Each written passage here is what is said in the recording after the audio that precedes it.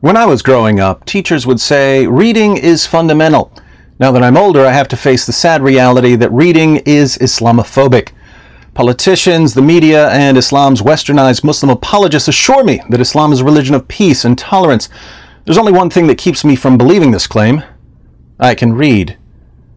For instance, I open the Qur'an and I read Surah 9, verse 29, which commands Muslims to fight those who do not believe in Allah. Literate fool that I am, I conclude that when the Quran says, fight those who do not believe in Allah, it means fight those who do not believe in Allah. That's when my Muslim friends tell me that I'm reading the verse out of context, so I read the verses that come before it and the verses that come after it. I read the rest of the chapter over and over. I read the entire disorganized book, from the beginning, which isn't really the beginning, to the end, which isn't really the end. I read the relevant hadith and the related seerah and the classical commentaries, and when all my reading is done, I realize that Surah 9:29 in context means exactly what it says. But as soon as I say that, people call me an Islamophobe and a racist and a bigot and hate monger. Something similar happens when I read Surah 4 verse 34, which tells Muslim men that they can beat their wives into submission. I quote the verse to people cry context. I read the context shows that the verse means exactly what it says. People call me an Islamophobe. I read Surah 98 verse 6, which calls Christians and Jews the worst of creatures. I quote the verse to people cry context. I read the context shows the verse means exactly what it says. People call me an Islamophobe. I read Surah 5 verse 51, which commands Muslims not to be friends with Jews and Christians. I quote the verse to people, all the middle stuff happens, long story short, people call me an Islamophobe. This cycle of reading, context defense, more reading, David Wood's a racist, sometimes follows a modified pattern because quite frequently I'm the one who cries context. For example, everyone up to and including the President of the United States tells me that, according to the Quran, if anyone kills a man, it's as if he's killed all mankind. What a wonderful teaching. Surely I want to read such a wonderful teaching for myself instead of mindlessly believing whatever CNN tells me to believe.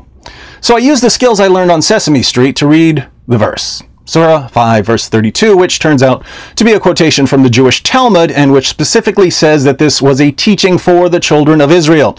At this point, I cry context, and I invite my Muslim friends to read the very next verse, which is for Muslims, not for the children of Israel, and which commands Muslims to kill and mutilate all kinds of people. Muslims cry context for this verse and tell me that it can't possibly mean what it says because it's so horrifically violent. I go to their sources and show them the context. Surprise, surprise, someone ends up calling me an Islamophobe.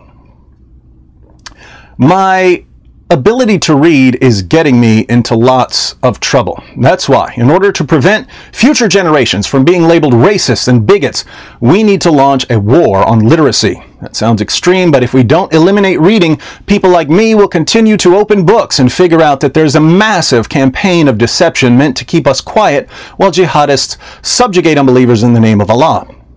So, hooked on phonics will now be hooked on phobics, Islamophobics.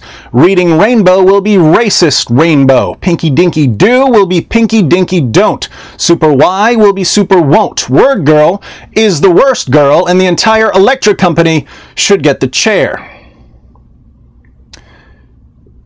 It's kind of impressive, or oppressive, that an ideology violently thrust upon Arabia by an illiterate caravan trader should now compel the rest of us to give up reading, or at least to keep our mouths shut about what we read, like good dhimmis.